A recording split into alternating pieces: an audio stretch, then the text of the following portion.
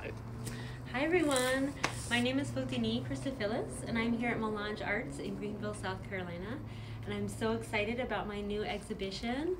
It's called Down the Streets We Know, and it's a collection of art, new paintings inspired by my recent experience back home in my hometown of Greenville, South Carolina.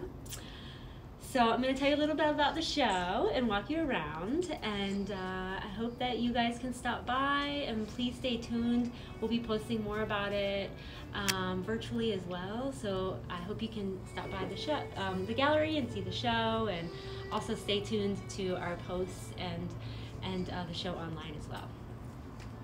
Good.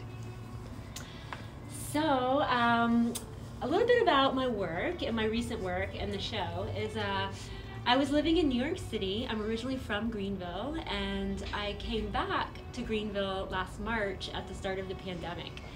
And it was a shock for everyone during those times, and I was, you know, kind of like, what do I do? Where am I now?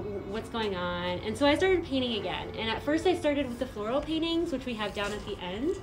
And that was kind of born from, you know, the springtime. I was coming from a cold, dark Northeast winter, and I was so happy to be back in the South and seeing the flowers blossom. And so I was telling myself that everything is closing in the pandemic, but springtime is happening. And so that was my way of kind of staying positive and creative in the pandemic. So then after that, my next series of paintings have been street scenes and kind of a reflection on the city here in Greenville that I find. And it's really about me connecting with this place. So I'm really inspired by the light here and the color.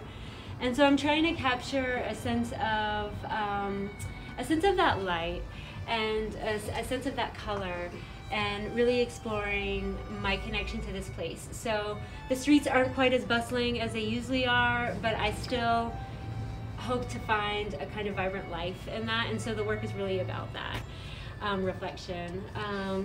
So I'm using, you know, blocks of color and improvisational brushwork kind of at the same time. So I like the feeling to be very fresh and very kind of, you know, I really like the first marks, but at the same time I also like to juxtapose that with a sense of precision. So I'm kind of like really trying to get like straight edges and really solid shapes, but at the same time having a sense of freedom with my brushwork. And I'm exploring light in unexpected ways. So I'm really thinking about inventing a kind of light. So it's really all about kind of what I'm seeing and how the color is playing together. And also kind of juxtaposing shadows with kind of bands of color, and how does that relate together. So I'm thinking I'm bringing the figurative elements into the work, but then at the same time in the pandemic, a lot of what I'm seeing is wide open streets and kind of more space. And so so I'm kind of exploring that idea of that spaciousness and the openness and kind of the absence of people as well as the presence of people at the same time. So that's kind of a push and pull that I'm exploring. And I'm really enjoying that, actually. And in some ways, the absence of people kind of gives it an eerie feeling, but then the vibrant color kind of is the, you know, a sense of kind of hope and within that kind of strangeness. And I think we're all kind of experiencing that these days in some way. So yeah, so it's really about my own personal connection, being back home in my hometown of Greenville, which is a beautiful town, a beautiful city, and I love being here and exploring this place and the sun and the light and the color here.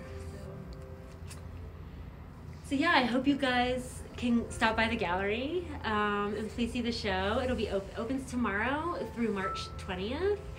And we'd love to see you here and have you, so please stop by. Thank you so much for tuning in.